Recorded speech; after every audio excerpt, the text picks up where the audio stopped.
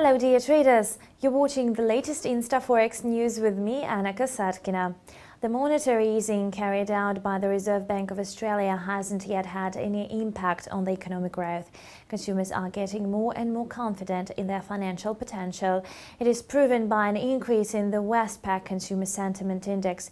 It grew by 3.5% after losing 0.1% last month. The sentiment indicator rose to 105.7 from 102.1 points. The news drove not the Aussie alone, but also the currency of the neighbouring country. The New Zealand dollar shot up by 55 points to the level of 79.95 US cents. The kiwi was also propped up by a report on the national retail sales for the second quarter. The activity in the retail sector rose by a mere 1.7%.